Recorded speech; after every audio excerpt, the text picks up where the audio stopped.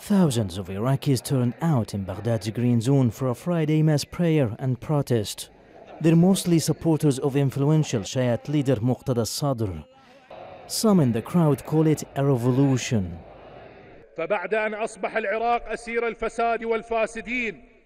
Iraq has been controlled by corrupt politicians through consecutive governments. The quota system resulted in the deterioration of the healthcare system, education and security. Poverty is on the rise, but corrupt officials get richer every day. Drugs and weapons are spread everywhere because of those authoritarian parties affiliated to foreign powers.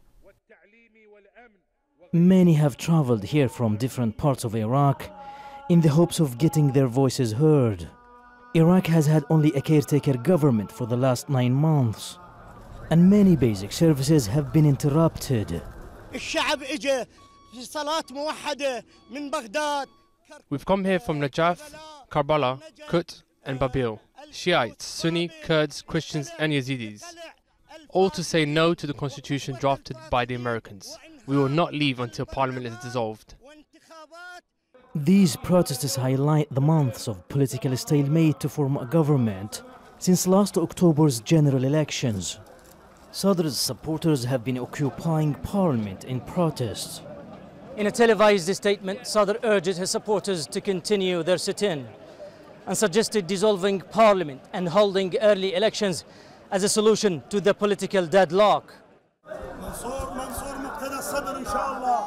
The prayers coincide with Sadr's supporters leaving the Parliament building after a 1-week sit-in.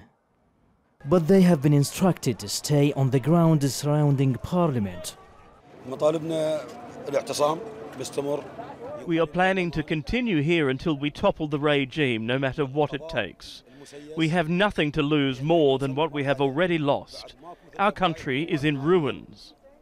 The UN Special Representative to Iraq, Janine Plaskhart, has met Muqtada Al Sadr in Najaf. She's been quoted by local media as saying the meeting was productive.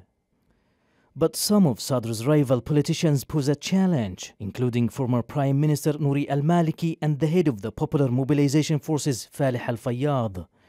Both men insist holding early elections requires the formation of a new government, because Iraq's caretaker government doesn't have the legal right to hold another election, which means millions of Iraqis may be facing many more days of uncertainty. Abdelwahed, Al Jazeera, Baghdad.